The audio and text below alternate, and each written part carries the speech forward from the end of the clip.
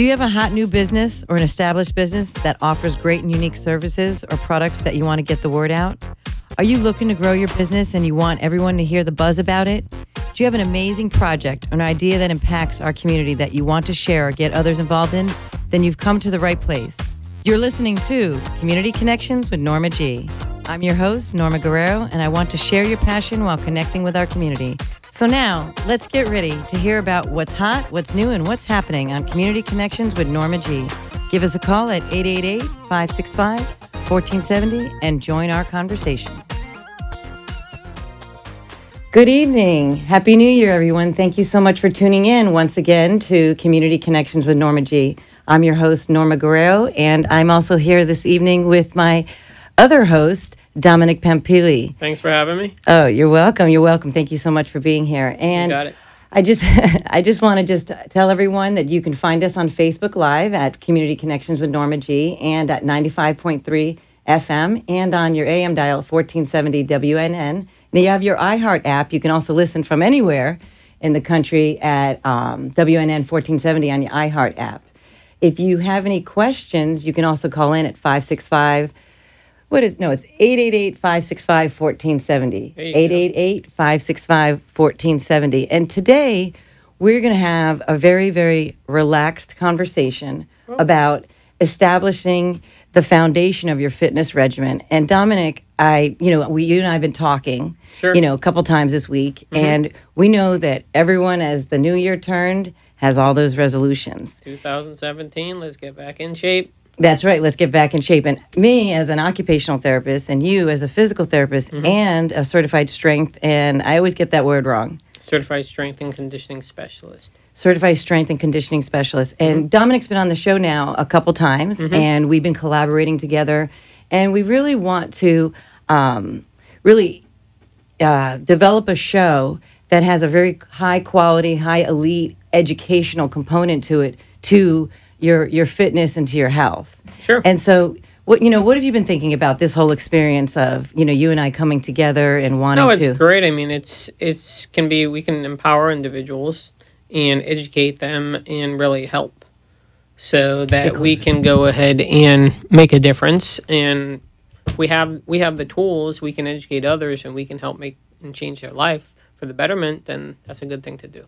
Right. And so with that thought in mind, you and I went back and forth about how to approach this topic of achieving your best you this year related to physical. And as we were talking about so many topics, you kept saying, no, we got to establish the foundation. We got to establish the foundation. And so that's what I want to talk about tonight, related to everyone, either whether people are already actively exercising or if they're starting something new. What do you describe as the foundation? Because you yourself, not only do you treat an Olympic athlete type of patients, but you yourself are an elite athlete as well and in great condition. So what do you think is the foundation that people need to be thinking about? Well, I think it comes down to really the objective they're looking to achieve initially.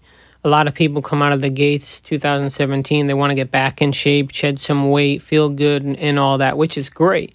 The key thing I always advise people is before you're going to your little battle, meaning you're going to go ahead and start stressing your system, you want to make sure your system is ready to handle the stress. Okay, so that's the keys, getting ready to handle the stress. Right. So how do we get ready?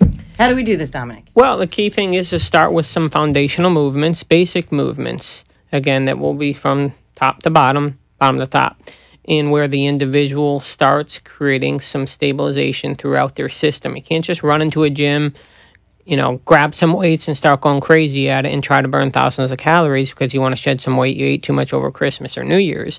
The key thing is establishing the foundation by strengthening the surrounding structures that attach to the joints. And they could be basic movements. And that's what I always suggest. We start small, go big. Because if we go in it like we're going to hit a home run right out of the gates, you're going to strike out. Okay. So, and then injury also results as well. And then we're out now 3 months because I injured myself and I'm getting even bigger, heavier, this and that. And then you get frustrated. And then you end up coming to see us, in the clinic. Right. So how would you, what's the first thing that you would approach as far as waking up in the morning? If someone says, okay, my New Year's resolution is I want to shed 10 pounds. I want to shed 20 pounds. I'm just going to go to the gym. So I eat a banana on my way there and I drink a glass of water. I mean, is it as simple as that? Or, what are your recommendations of your experience to get good results, high performance? Well, I think there's 3 key components. And it's going to be they can be basic and they can be very, very, difficult for some people to achieve, but it's sleeping, eating, and training. Okay. And when you miss one of those components, your kind of results will be okay, maybe not the best. So you're saying a balance of those 3 things: sleeping, eating, and training. Right. And what I mean that is also, I'm not a big believer in diets myself. I'm a big believer in making it a way of life. A lifestyle. Because if I do a diet, it's 2017, January, I'm going on a diet. Okay, well, that's great. But what are you going to do when you're off your diet? Because you don't have to go on a diet, off a diet, on a diet, off a diet. It should become a way of life. Well, what I find is that when I work out more intensely, that my sleeping becomes a natural byproduct of improving. And that's because the energy that gets pulled out of your body in order to train, in order to burn that muscle fat, and tear up those fibers in your body, that you're going to definitely fall asleep better and fall asleep because your body's going to naturally crave the regeneration that we get when we sleep. So that's kind of, it almost like one thing solves another problem sometimes. So then the other part is energy. Correct. And that comes from food. Correct. And so what types of, how do you really want to, explain to people what types of foods they could be eating? We have a caller on the phone. Okay. All right. So thank you. What kind of foods do you think people should be eating in order to get that energy pre and post workout? Well, not getting into too much specifics of food. I think the key thing is making stuff that is digestible for the individual, for them to eat it. But again, I would say pre-workout, you'd want to take in some carbohydrates. Okay. And maybe a little bit of balance of protein as well. Why don't we see what the caller Sure. has. So go ahead. We can turn the caller in. Hello. Hello, caller. Hi, this is Norma. Evening. Hi, Norma. My name is Lisa. Hi, Lisa. Thank you so much for calling into the show today. Are you one of those? Hi, Lisa. Hi. How are you, Dominic? I'm good. How are you? Are you one of those that has those New Year's resolutions out there on your list to get more fit? Absolutely. Absolutely. I'm a nutritionist in the South Florida area. Okay. And my weight typically goes up and down 5, 10, 15 pounds every few months or so, depending on my physical activity. And I'll be 48 years old in March, so my metabolism has definitely shifted over the past few years. And my question is, are there any key principles that I can begin practicing to get me on my way for 2017? Yeah, and again, kind of what Norma and I just touched upon. Key principles are going to be, again, making sure you are eating. Number one, eating clean, consistently, and trying to stay on track with that clean, consistent eating, because that's going to help to fuel your function, getting you to the gym, getting to exercise and expend those calories that are needed so you can shed the weight, but then also get you to the point where you can also sleep well, because I don't know if a lot of people are aware of, sleeping is imperative for the release of your hormones, and also that's when we burn the most fat. So when they say, when we were kids, make sure you get to bed, get to sleep, it's imperative, especially when you do start to train and pick up your level of activity. And with our busy lifestyles and work and everything, it has to be one of those key facets. So I would say, really, if you can focus on eating clean, making sure you're eating consistently, that means from morning till the evening, probably decreasing your carbohydrates in the evening, drinking a lot of water, and making sure that you're staying away from high sugars and things like that, so that your body can work efficiently. Your body's a machine. And when you get to the gym, you're being effective in your workout and also getting your rest. You look at the camera. Yeah. Excellent. Thank you so much for the info. I appreciate thank you so much. We're going to continue. Stay Stay listening, because I want to continue to talk to Dominic about what eating clean means, so that people can walk away from today's show with some examples of what eating clean means, so that people can start doing that right away. So thank you so much, Great. Lisa, for the call, and you have a great New Year, and good luck with your fitness program. Thank you for calling, you Lisa. As well. Thank you, Dominic. Thank you, Norma. Bye-bye. Bye-bye. Bye. So we're going to go ahead and go to break. Okay. And thank you so much for listening to Community Connections with Norma G. And we'll be right back. And I do want to talk about some examples, some tangible examples that you can take away from today's program. We'll be right back. Know your body, gain control of your health, transform your life. If your body could talk, what would it tell you? At DexaFit, we show you how to take control of your health and fitness to live a happier, more fulfilling life. Hormones, metabolic health, and cardio fitness all play a significant role in your energy levels, sleep quality, and overall well-being. With our proven methods of measure, track, and discover, we show you how your body composition, cardio fitness, and metabolic health compare to your optimal level. At DexaFit, our goal is to help you identify and understand the health and fitness of how to transform your body to meet your individual goals, break through your plateaus, and take the guesswork out. Improve your energy levels, sleep, and weight. Give us a call at 561-923-8833. We are conveniently located at 2499 Glades Road in Boca Raton. Schedule an appointment online at DexaFit.com. Give us a call, 561-923-8833, and mention this ad for special pricing. If you'd like to be a guest on the show, please contact me, Norma Guerrero, at 954-802-2015. That's 954-802-2015.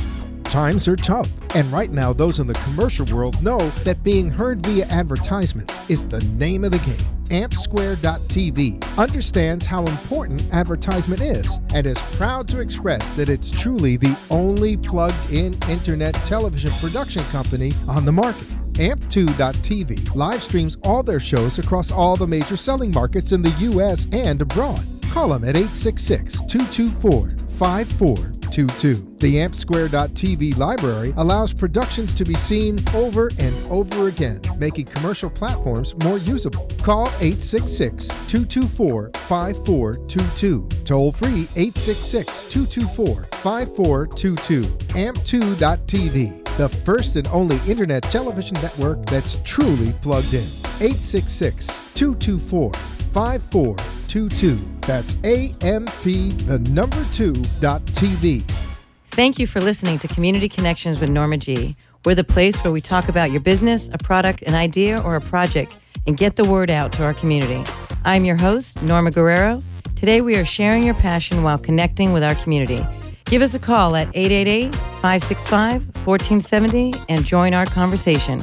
Don't forget to tune in every Monday night at 6:30 to join me, Norma G, and the guests to find out what's hot, what's new, and what's happening in our community. Now, let's rejoin Community Connections with Norma G. Welcome back to Community Connections with Norma G and Dominic. And where we left off with how to establish your foundation with your exercise regimen for 2017 is three things: eat clean, sleep, and train. So, Dominic. I know that doesn't sound too specific, but right. And so what I want to do is clarify what does eat clean mean? I think what it means is fueling your system with food that is going to, number one, work well, that's geared towards your objective. So let's say somebody wants to lose 5 to 7 pounds. Okay. First 7 pounds is all water, number one. Number two, the key things. So key things, let's get rid of sugars. Let's look at our sodium. Let's pick up our water intake. Maybe let's pick up some supplementation of our B vitamins. Those simple things will help you. Okay. So simple things. Sugars are not going to be beneficial to you. No sugar. No. I'm not saying no, but I would really reduce limit the it. amount of sugar. And so what do you eat before you work out? I personally like to take in a whey protein shake. Okay. Why whey? It assimilates into the bloodstream quickly. And what if you're kind of allergic to whey? There's plenty of options out there. Okay. There's egg, there's pea, there's soy, there's numerous types of protein. Or there could be milk, or it doesn't have to be protein shake. Maybe you can take a bar. You can take some Ezekiel bread with some peanut butter. You know. And do you find yourself carbing up before you work out, or more after? I won't carb up crazy. I'll do a little bit, stuff that's going to break down. I eat probably about 45 minutes to an hour prior to, so it breaks down in my system, and I can use a source. So that's key, is 45 minutes to an hour, because when people work out in the morning, and I know that I struggle with that sometimes, is that I don't give myself enough time for a little bit of that digestive part to happen, and it hasn't fully done what it's supposed to do, like you say, fuel up. Or if you work out right in the morning, sometimes maybe you want to put yourself at a calorie deficit. So the first law of thermodynamics is, if you want to take in the calories and you want to make sure you expend them. So if I took in excess calories, and then at the end of the day, when you expend those calories, that's how you get a true weight loss. Okay. So it could be a plus or minus 500 calories, something along those lines. But you can fuel up or not fuel up prior to the workout, but it can also be detrimental if you start to get in more of strength training. Okay. And those types of areas, because you are going to need that type of energy when you start stressing your system. So now you and I had discussed anaerobic versus aerobic. First of all, what is that? What's the difference between those two things? Simply with and without oxygen. With and without oxygen. Okay. So anaerobic is strength training. Correct. And aerobic is cardio. Correct. And so do you find yourself eating things differently? With what do you eat different before, whether it's a cardio day or whether it's a strength day? Personally, me, no. Okay. For some people, again, based upon how their body digests their food, it assimilates into their system and how they can use their direct source of energy. For others, it may be different. Me personally, no. I will stay very diligent, regimented when it comes to that, because I know what works for me. And that's something that I think along this process for people to get accustomed to what works for their body. Sure. Something may work for you, won't work for me, and vice versa. So that's how we get towards our objective and being consistent with it. Okay. And so now we fueled up.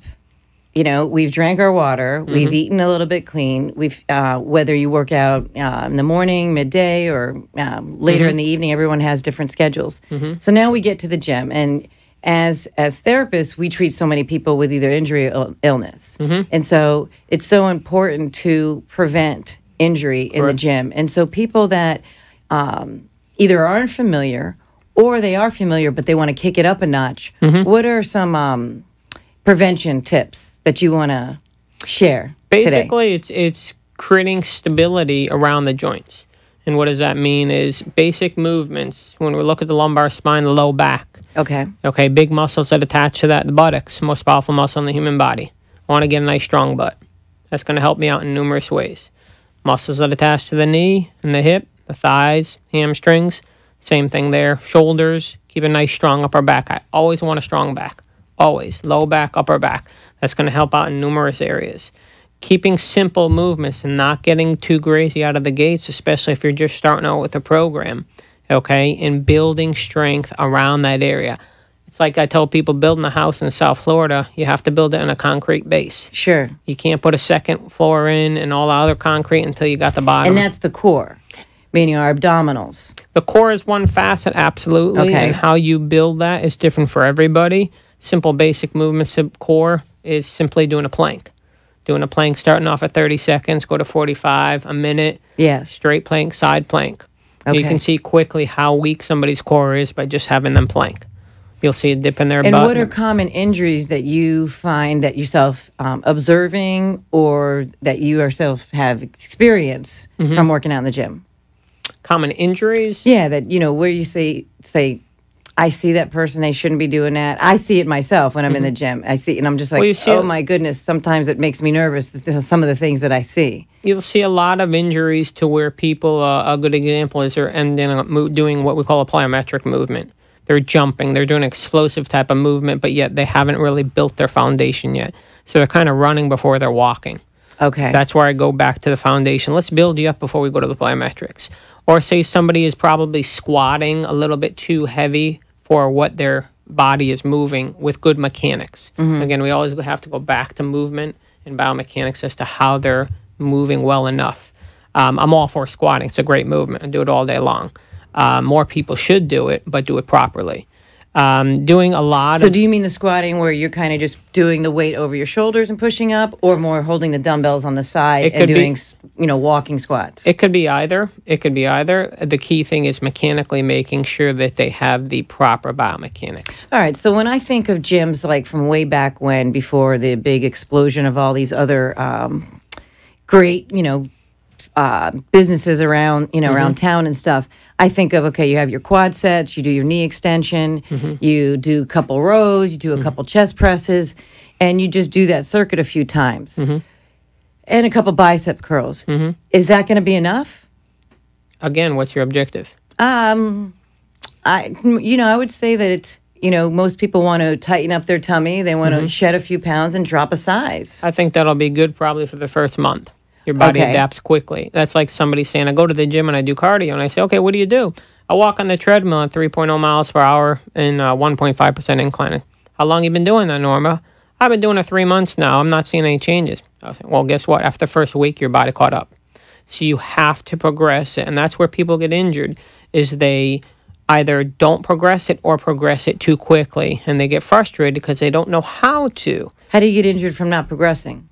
Well, I didn't mean not progressing. I meant progressing too quickly. Okay. Progressing too quickly. Okay. Just not doing it at an integrated, controlled. And then they get frustrated because they don't get their outcomes or their objectives. So then do you recommend people getting, having a trainer? I do. You do? I do. I think it's very good to have a trainer, somebody that's skilled in that field. Okay.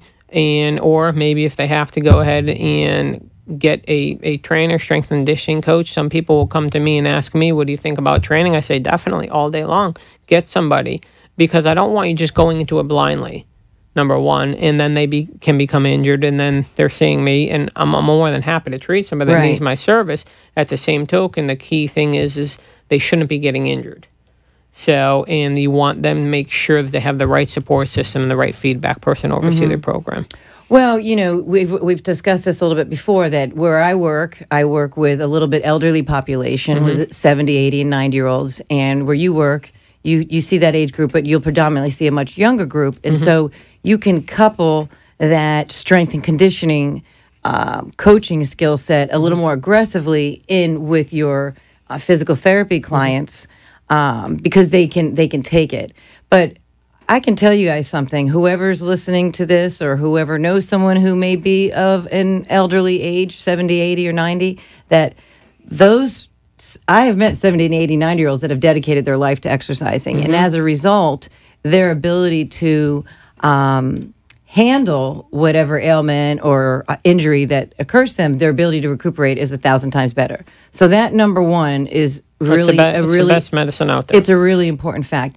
But also, it's very important to know anyone out there who may feel discouraged, thinking, how do I motivate, or this is just too difficult for me to do. Just so you know, I have seen it in so many people, and I am inspired every single day by 70, 80, and 90-year-olds.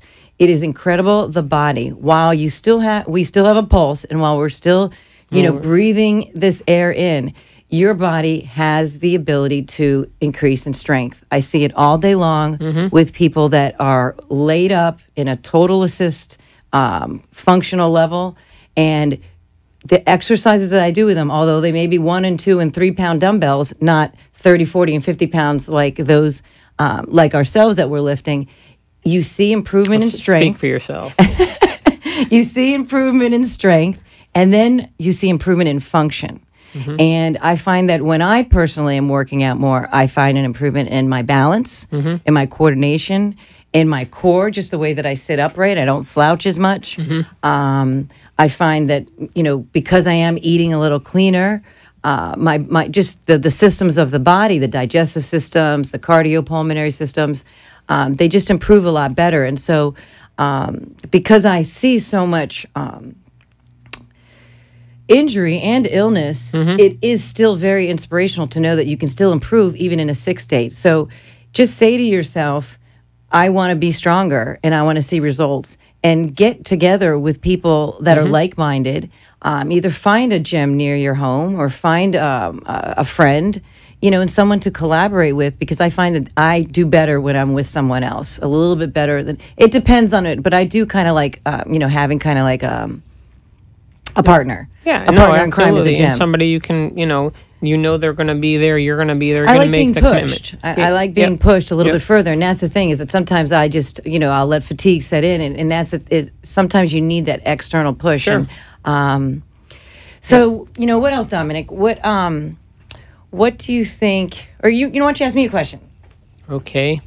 What's your workout consist of, Norma? What's my workout consist of? Yeah. My workout consists of, I will definitely do stretching. Okay. Because I like yoga and I like Pilates. Okay. And because those are both great. Yoga and Pilates are great. I tend to have a lot of difficulty with some tightness in my body. I'm not as flexible as I've always wanted to be. I strongly suggest yoga and Pilates. So I actually spent a lot of time setting up kind of like my own home little exercise, because I've been working a lot, so I haven't been able to get to the gym the way I want to. So, but because you've been slacking, is what you're saying? Well, no, slacking and getting to the gym, but not in my home. And I'm more of a late night kind of a person in terms of working out. And so I had to create something in my home that I could go to, and that's where I do the planks. Okay. And I do the stretching, and I do some weightlifting. So you're building your foundation at home. And that's where, because I do a lot of lifting at work. And, we talk about injury in working out, but what about injury? You know what? I think we're running out of time. Okay. We're going to have to continue next week. I didn't know that we were running out of time. See that? So, hey, we're going to do this again. Dominic and I are going to continue to do health and wellness shows, and we're going to continue to talk about different things. And use good body mechanics. That's my tip of the day. Make sure that your back is in alignment and that you're not using your back to lift. Bend with your knees. Yep. Have a great day, everybody. Have a great night. Bye-bye. You've been listening to Community Connections with Norma G. We'll be back next Monday at 6:30 with a new guest to share about what's hot, what's new, and what's happening in our community. Did you hear something you liked today on our show? Please contact me, Norma G, at 954-802-2015. I look forward to helping you expand your business, project, or idea and connect with our community. That's 954-802-2015. The opinions expressed on the preceding sponsored program were strictly those of its hosts, guests, and callers, and not necessarily those of this station, its staff, management, or sponsors.